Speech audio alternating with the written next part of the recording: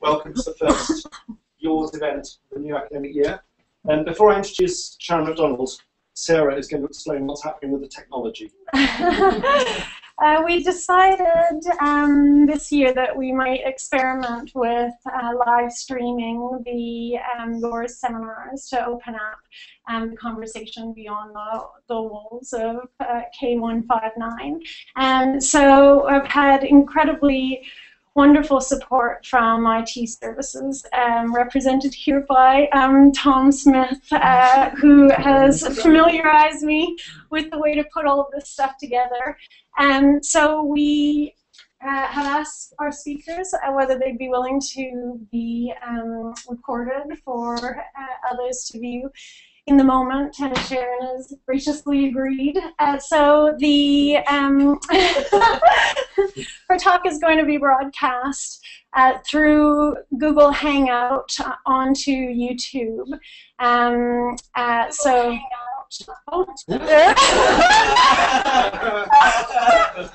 Sorry. There we go. It's live.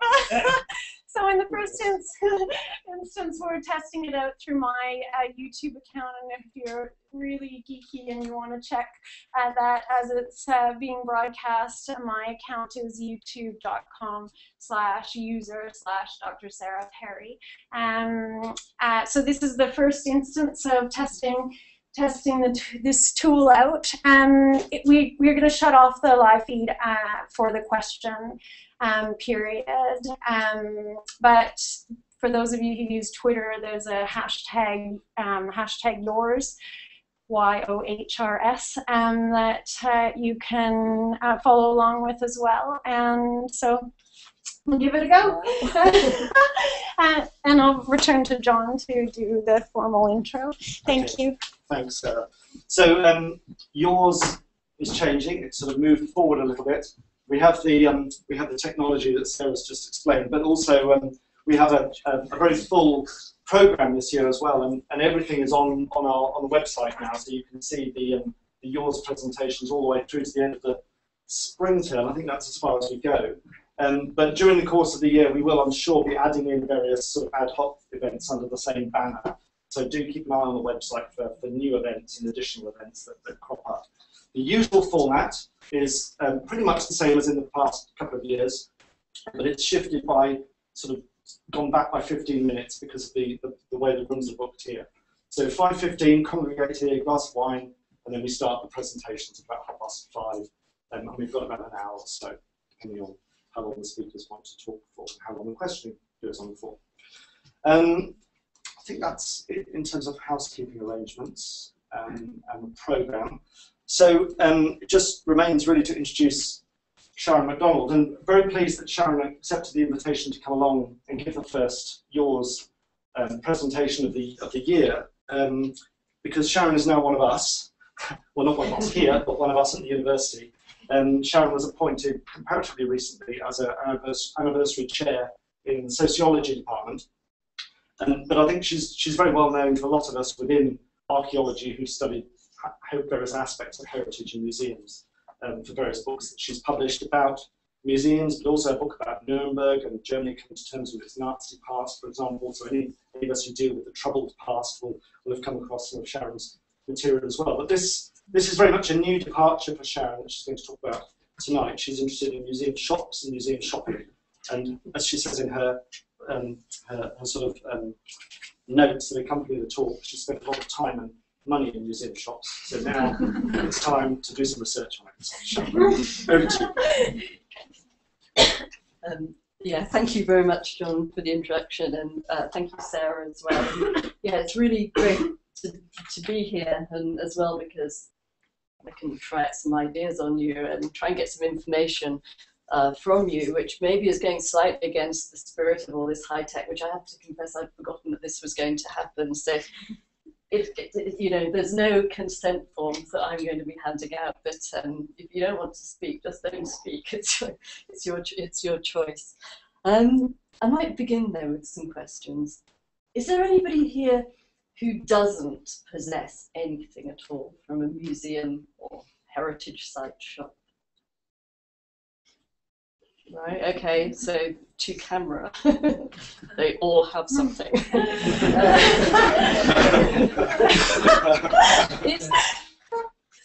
It's getting more confessional now. Is there anybody who's ever just been to a museum or heritage site shop without going to the museum itself? Well, I reckon that's almost 50% here. Is there anybody who'd say they probably habitually spend more time in the shop than No, I'm quite surprised about that. Oh, well, you obviously weren't doing the background research that I've been doing, supposing all this work on museums for a long time. What I want to do, though, is really this work. On the one hand, it is something that I sometimes think I've been doing this sort of obsessive, compulsive auto-ethnography for years and years on, but it is also part of a new project that I've been trying to get going for quite a while, and I'm actually really delighted that now, just beginning in collaboration with the British Museum through one of these AHRC Collaborative Doctoral Awards, Hannah Errington, who's here, hello Hannah, is going to be beginning a PhD. So in collaboration with the British Museum and the British Museum Company, which is a commercial wing of the museum. And I just put there just one of the things that I've kind of written about it in the past. So really what I'm doing is giving a background to some of the ideas that I had beforehand, which Hannah can utterly ignore if she likes, but it's also a kind of chance for me to tell her where I was sort of coming from when I set it up. But because I have there's quite a lot of reasons why I did it. I'm going to try to keep it quite short. And please just start making signals to shut up if I get a bit over enthusiastic. So I'm just going to say a little bit of sort of background about some of the ideas from theory, why I kind of got into this, from kind of where I was coming from, a little bit about the history of museum shops, and a little bit about some sort of the background work that I did when I was thinking about it, which are things, I suppose, really setting out some things that might possibly be interesting to follow up. But basically, there could easily be at least 10 PhDs in the sorts of directions. So this is really just going to flit around in various places. So as John said, I've done kind of work on museums for quite a while. And actually, partly why I'm interested in museums is that I think they're kind of weird. So for lots of people, museums are sort of worthy and educational and things, and they are. But one reason that I find them interesting is I just think, so as an anthropologist, looking cross-culturally and thinking historically, this business of accumulating all this stuff in these places, there's something sort of odd going on there in many ways. So that interests me, what's happening. And various people have written various things, and just to sort of quickly go over, sort of just pick out one person who I think said something interesting on that. I quite like, in some ways, the work of Donald Preziosi. And lots of people say he's horribly difficult to read, which he is, though slightly easier to read is the chapter that he wrote in My Companion to Museum Studies, because I made him write it all clearly. But if you want an introduction, and Brain of the Earth's Body is has lots of lovely ideas, but you can get a sort of easier version actually in my Companion. But one of the things he really does is he really kind of questions, what are museums about? What are they doing? And part of his answer there is that museums are also, I suppose, when I did a book called Theorizing Museums with a colleague, we had this idea that museums are in some sense setting up kind of theories about how the world is and how to think about issues like subjects and objects and so on. And that's partly what Preziosi gets at in his work. So the museums are also spaces for thinking about questions about temporality, about the nature of personhood, but doing so through very concrete ways. So as part of thinking about museums, one of the things I'm interested in is actually thinking about the museum not necessarily just as a specific isolated institution, but as how it relates to other things going on in other parts of life, other institutions perhaps, but expanding the museum beyond its galleries. And in my own work and various work that I suppose I like, I think you can see some of that going on in various directions. So a lot of work, a lot of work on museums has tended to begin from the point of view of the exhibitions or the galleries, and often really just that becomes what the museum is, that just the gallery, the exhibition space. And a lot of analyses work in terms of trying to basically read off meanings like nature of the nation or whatever from the gallery space.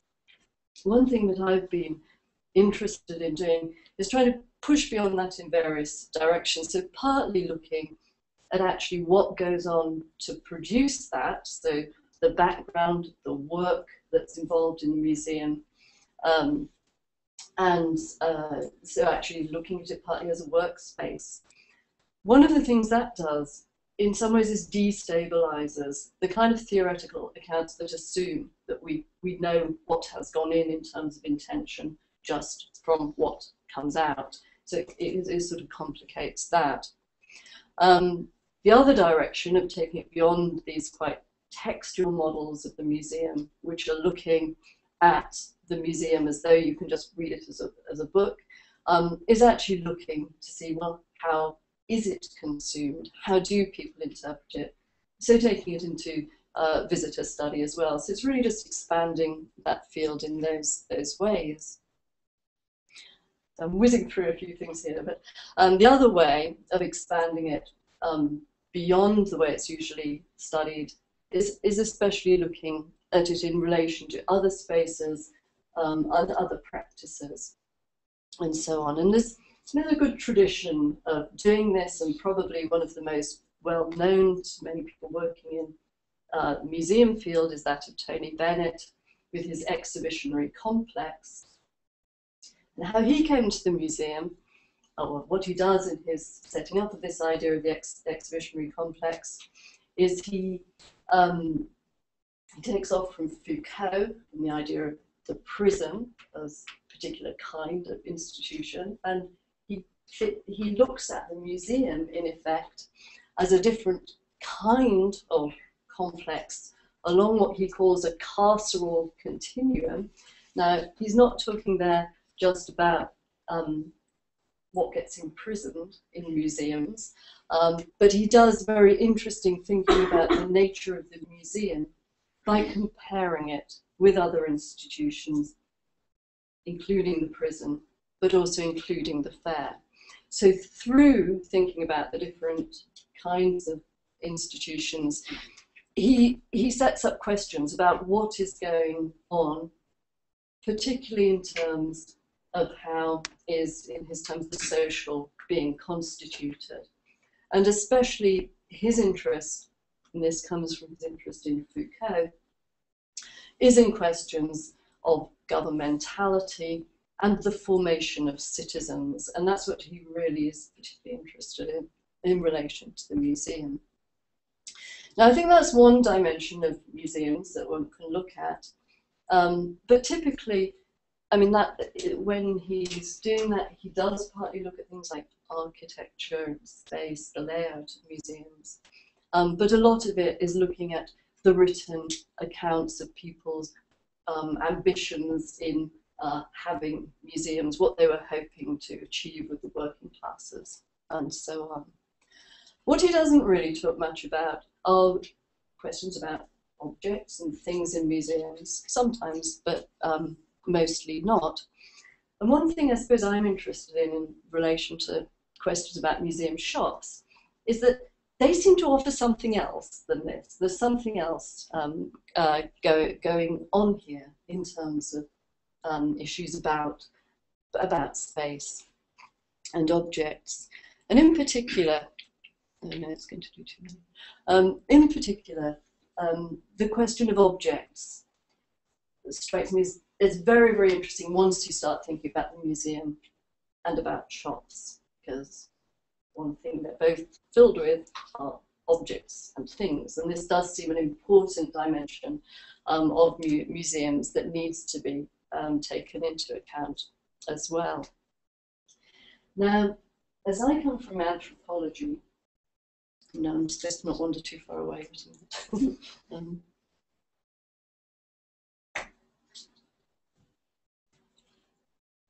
And there's obviously many literatures one can look at for talking about objects and thinking about them, and here in archaeology I'll have lots of others that we could put into the discussion.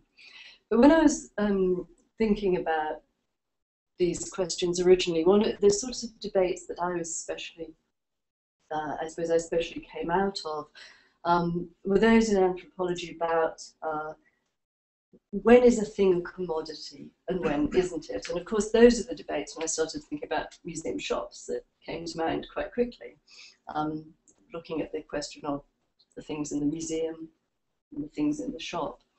So there, literature like the work of Mose on the gift, and those questions he opens up there about what is going on with exchange and different types of exchange. So are the forms of exchange where actually the market transaction and the economics don't predominate because it's a gift relationship? That idea informing then other theorizing and taking it other ways, like Kopytov, like Apadorai Kopytov in the social life of things, following through objects, this idea of an object biography, which it may at certain points in its lifetime be a commodity and at other points not.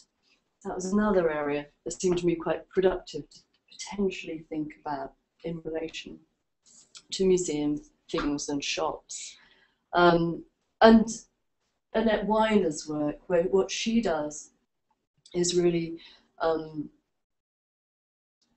reorient some of those debates, because she's interested in the things that you might potentially exchange, but somehow you haven't really, you've somehow really kept them. So a whole interesting body of work around the question of things, where they are, when they have certain meanings, when they have certain values and so on, which sort of was part of the background to this. And I just put a few others here. So Janet Hoskins's work on biographical objects. So objects that are used in storytelling. So she's especially talking about her fieldwork among the Kodi in Indonesia. Objects which could talk in some sense of things that people didn't really verbally articulate. So a particular kind of, if you like, sort of special qualities of objects that perhaps they have. Also talking about particular qualities or capacities of objects, work like Susan Stewart's on the souvenir. So the capacity of objects to actually, as in this quote here, serve as traces of authentic experience, and to actually distinguish between particular experiences. It might be worth you thinking back to these museum objects that I now know you all possess, whether in your memory of those museums you can remember particular museums via them, or do they blur together perhaps into just any museum object, or does it, when you see that, I don't know, particular fridge magnet or whatever it is, take you back to that particular museum? And that idea as well, that objects can carry particular times with them and open up as sort of windows into particular times, places, and mentalities, as Preziosi puts it. And just lastly, I'm just quickly going through a list of some of this rich sort of background sets of ideas. I've been very interested in recent years in the sort of move towards the sensory and the affective, and how perhaps things particularly through particular kinds of sensory engagements, might also be bound up with particular feelings and emotions, and perhaps particularly able to elicit those. And there also work like Jane Bennett's on vibrant matter, the way in which certain things seem so compelling and things, I think has something to offer us. Anyway, that is just the background to the questions then about museum and shop objects and what might be going on. One of the things that Preziosi, I was going to say argues, more like proposes is probably the right term, is that once you have museums, even in existence, then the things outside the museum are not just any old things, they're things that are not in museums. And what he's trying to get at there is that how you think about any kinds of objects is relational. Now, I think that's his statement is maybe putting it too strongly, but certainly for somewhere in close proximity to the museum, that becomes potentially significant. But perhaps it's not so much that they're not in the museum, so when we get to the museum shop, but actually, but they are, but they're doing something else. So thinking about the relationships between things in objects in the museum and objects in the shop, there are lots of things that there are in common. They're selected, they're ordered, they're displayed, and I'll show you some pictures soon. But the key differences are that you can get your hands on them, and sometimes you can on museum objects, but mostly you can't. And of course, you can take them away, so you can actually become the owner of them. So one of the things I'm interested in is that, going back to that sort of move, that sort of object biography idea, and so on, what goes on in those transformations? And we can talk about that in terms of a sort of moral economy of things. But let's turn, let's turn to another area that I think is quite productive in terms of thinking about it, because this is think about museum shops, and the obvious other area that falls into is work on consumption, and especially on questions about identities. And there, just sort of briefly, there's a sort of longer history of work that tends to look at consumers as basically being conned by advertisers, being conned into buying things and so on. That really got sort of pushed to one side by another set of work, especially in the 1980s, of which a lot of it was very celebratory of the consumer as somehow making up their own identities through what they bought, and so on. And also another set of sociological work which was tending to look at particular kinds of types of shoppers and consumers, and reading them in relation to particular kinds of identities, especially class and so on. One particular piece of work that I think is quite interesting, partly because it entailed lots of hanging out with people shopping, and then there's been other work like this, which is Danny Miller's work on the theory of shopping. And his is really a sort of semi-polemical argument against the making it all up and celebrating your individual identity. So he argues that an awful lot of shopping is very mundane, it's quite boring and so on. And for his fieldwork, he mainly went of supermarket shopping, especially with young mothers, and I can see why he came up with that sort of account. So he makes a lot about how it's about thrift and self-sacrifice and so on. But I think what's pretty clear is that just talking about shopping as this monolithic single thing is too simple. And what we need is more nuanced and varied accounts, and we need to know what goes on in different kinds of shopping. And I think it does make sense to think about museum gift shop shopping as a particular category, not least that in this financial crisis, as everywhere else was sinking in sales, museum gift shops pretty much kept or increased their sales, which I think is very interesting. So other things that might be going on, as well as things linked with questions of identity and so on, key questions: how does that museum shopping link with visiting? Questions about education. Is it a continuation of educating yourself in whatever perhaps you have been visiting for? And I think the British Museum would be interested, especially in knowing about some of that. And where does it fit within that whole idea of the experience? And now there's a lot of talk about museum visiting as part of the experience economy and so on. Where, as part of it, the museum experience is shopping. And it sounds from what you guys said that it certainly is part of it. Okay, let me just say something about the history of museums and shops. So they certainly, museums and shops have this very interestingly entangled history. So especially in the 19th century, which is often seen as this time of the birth of the modern public museum, really actually very closely alongside the birth of the department store. And actually a lot of shared aesthetics, a lot of shared actual people designing the cases and so on in both. So historically the Bon Marché usually gets the billing as being the world's first department store, but people in Newcastle find that very annoying because they say Bainbridge's was earlier in 38.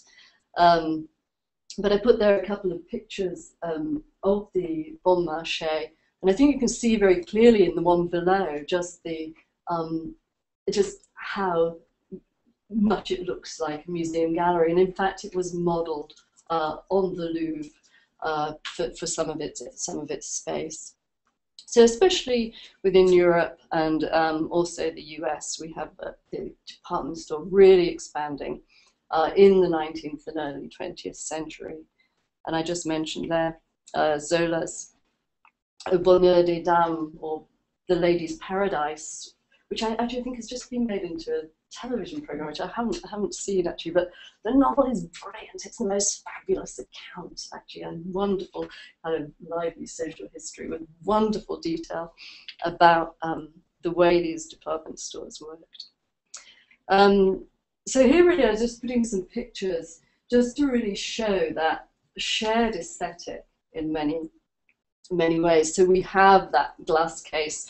So that top left displays could so easily be a museum display, and the whole layout of that particular department store down there on the right.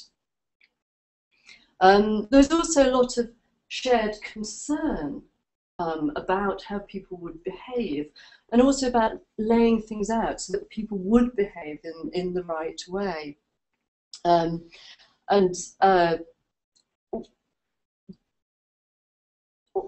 Also sort of discourse about the nature of the object and its attractiveness and what it might do.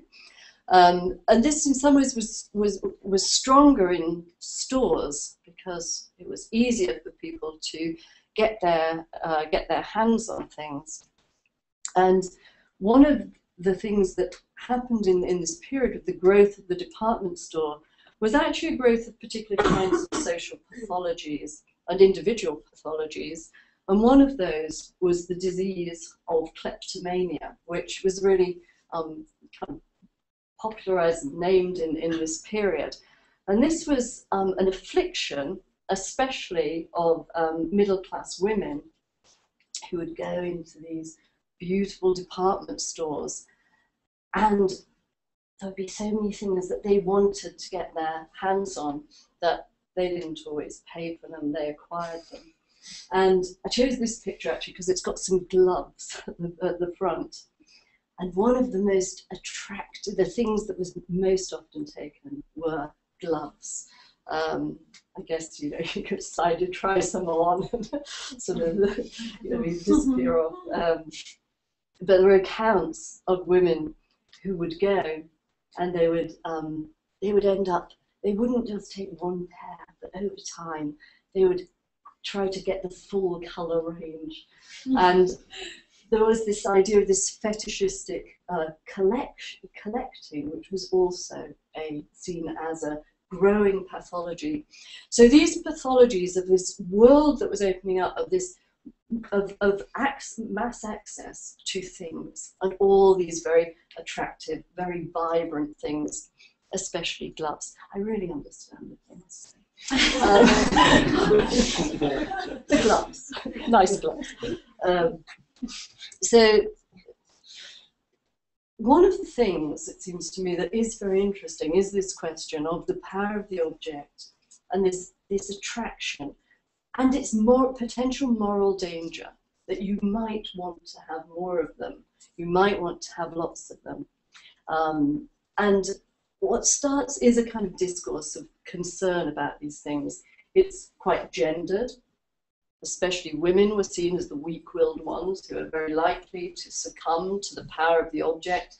And there's often linked to ideas of them wandering free in these places. But it was also about class. If a working class woman was found taking things, it was normally seen as, well, she was doing it out of necessity, she was therefore a criminal, a strange logic, and she would be convicted. Middle class women weren't always, because it was seen as this sort of medicalized issue of why would such respectable women do this? It must have been the power of the things themselves. Quick whiz through some other little bits, clips of history. One other interesting narrative, I think, is about the way that the shop and the museum become entangled through the idea of display and artworks, and there's a whole lot of artworks, and here's one by Andy Warhol with, I think, a very, very interesting quote where he says, all department stores will become museums, and all museums will become department stores. We can think about whether that's happened. But in terms of museum shops themselves, somebody's supposed to be about to publish something on the history, but from what I've really just done a sort of a dive in, really. But certainly one of the places that has a claim on being one of the earliest and most major, because I suppose the question, when do you call it a shop? If it's just 2 postcards on the counter, is it a shop? But one of them is the shop at the Met, which opened in 1908. And this was pretty snazzy pretty quickly, and actually very ahead of its time in lots of ways, in that it actually had a mail order catalogue by 1921. The fact that the Met did this seems kind of not surprising, given that it always had quite a sort of commercial outlook as well. So it was, in being established, its founders were J.P. Morgan, the bankers, and George Hearn and Benjamin Altman were department store owners. So that was part of its background. But very early, it also began, it set up design studios for producing things for sale, modelled on the things in the shop. And from 1917, it actually created exhibitions each year of these things. And I want to just read you a little bit about what went on those. So what happened was they created these exhibitions in which each commodity was exhibited next to the artifact from which its design was derived. So you had reproductions of colonial furniture next to 18th century so-called originals, affordable jewellery against Byzantine ivories, embroidered crests against American sports skirts, and it says visitors were astonished as they passed commercial containers looking like Athenian vases, or by wallpapers with the look of ecclesiastical vestments. In the 1920 show, and this is what my picture is of, it's not very good because I couldn't find a good one. But there was something called charming talcum powder next to Ming vases dating from the period 1644 to 1662. And oh, and I especially should mention the Colgate toothpaste containers, which were especially put next to particular art objects. So this was going on then at that time. But the Met wasn't the only place doing this, and across the park in New York, at the American Museum of Natural History, there was a guy called Maurice de Camp Crawford, who partly worked in the museum on Peruvian textiles, but he also had a second job, which was as research editor for Women's Wear Daily. And one of the things that he was really also developing was using the museum as a place for design and creating fashion for American women that would, and I wanted to create this as well, it would enable American women, quote, to not have to express in their clothing the decadence which is so widespread in the countries of Europe. But even over in decadent Europe, places like the V&A were also doing some of this. But despite that background, it really, the sort of move towards places regularly having shops really comes in the 80s and 90s.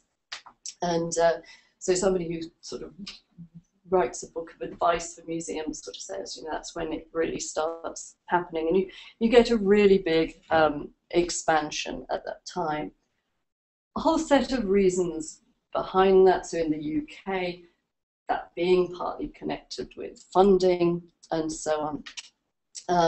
But also part of a move toward more widely, on the one hand, of recognizing shopping as a kind of leisure activity that people like doing, and that idea spreading and realizing that the museum could be part of that.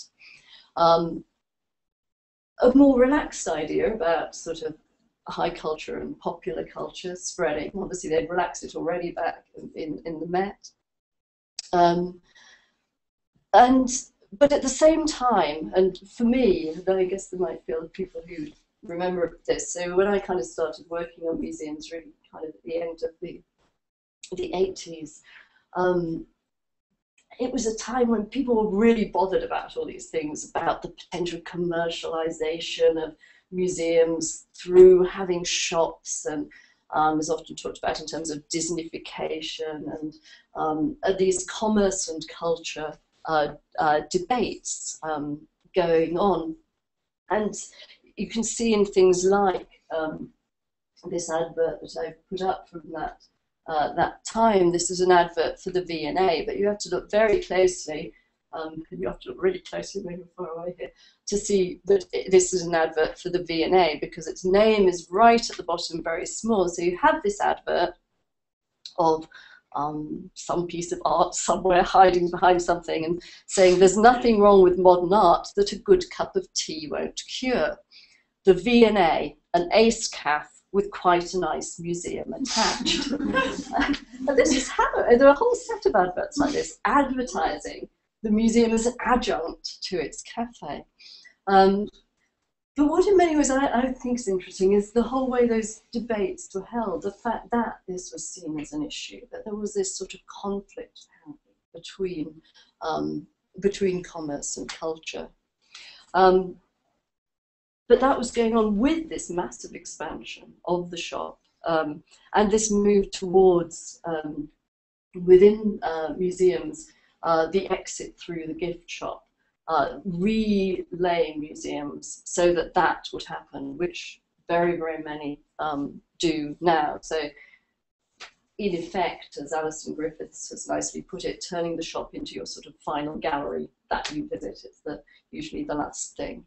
Not everyone manages it, but it's that really started coming along.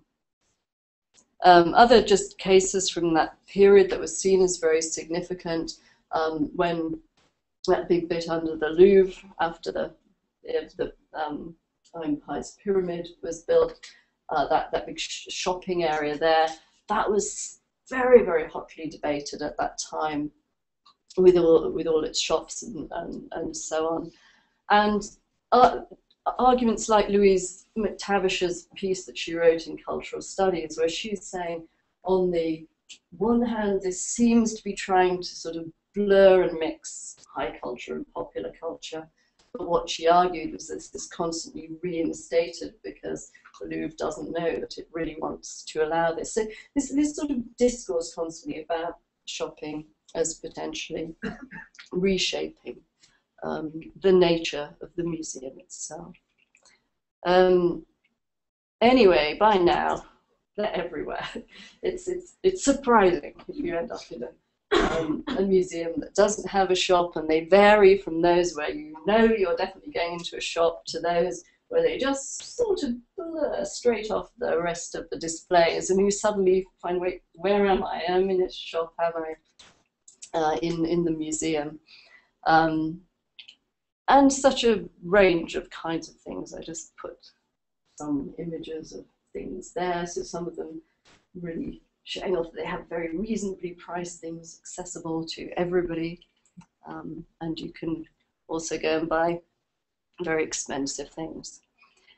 So in my own sort of hanging about, sorts of things that I think are of interest, the questions about that whole, what goes into choosing what will be in the shop,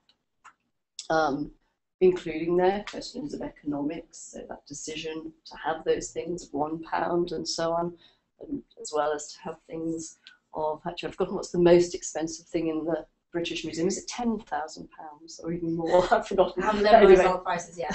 I've got one thing here that I think it's 10,000, but I think there might be something even more expensive.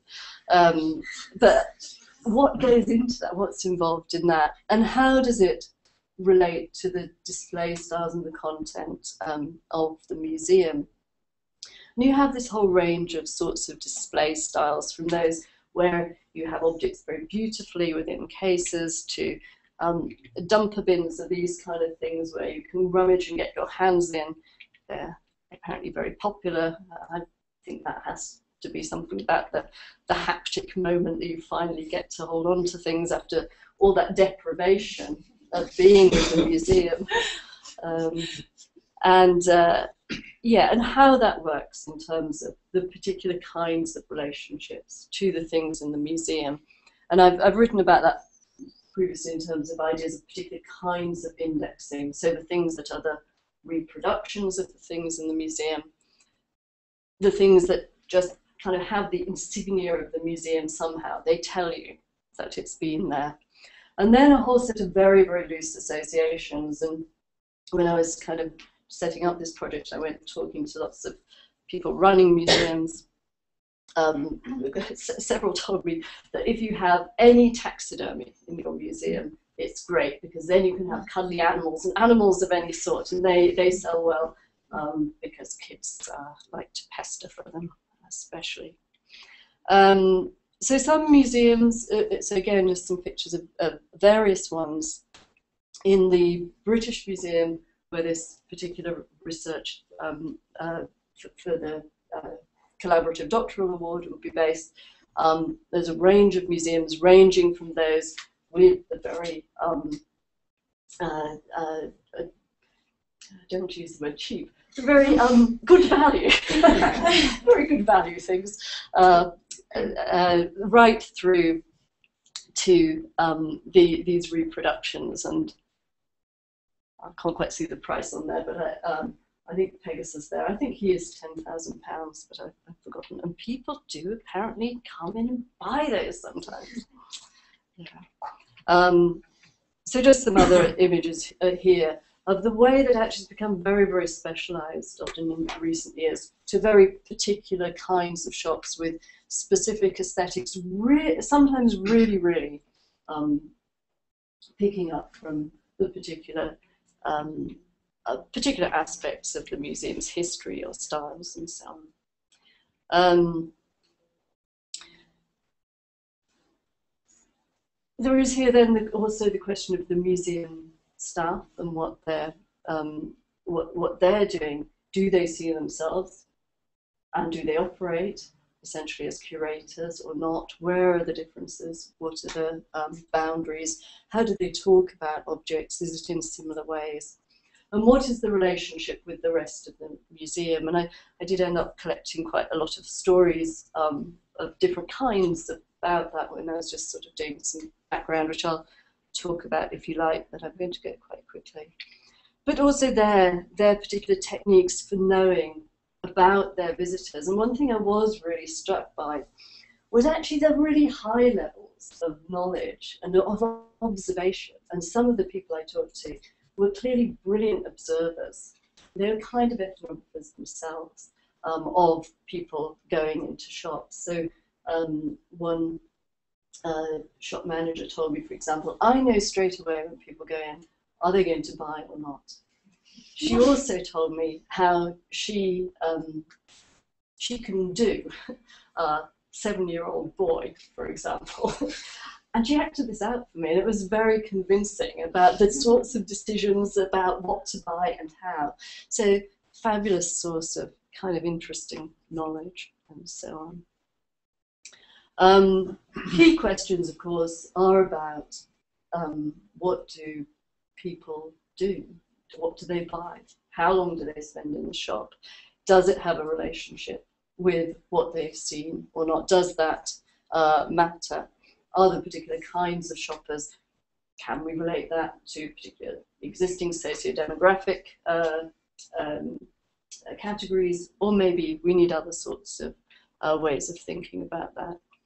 And then finally, just finally for this moment, what happens later? What do people do with that? If we go back to that idea about the things in the museum and the things outside, what is the relationship of that? So if we follow through that object biography, where might we end up? Or we might end up with thinking about what do people do with things later.